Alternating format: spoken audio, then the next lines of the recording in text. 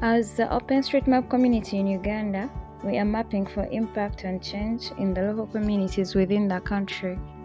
How are we doing this? We are mapping and adding this data to OpenStreetMap so that everyone can be accounted for and added to the world map. We are using this data to create maps that show distribution, accessibility, and gaps in the different service sectors like education, healthcare, transportation, and many more.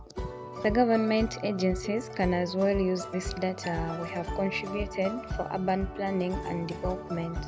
Humanitarian organizations also use this data for humanitarian work like planning for refugees, and in case of disasters, this data can be used to plan and allocate resources to those affected. After identifying gaps in distribution and accessibility of services and facilities, the local community is able to hold the government accountable and demand improvement in the different sectors. This increases citizen participation in governance. As OpenStreetMap Uganda community, we pledge to do more of map awareness, continue to map and provide maps to the local community and other stakeholders.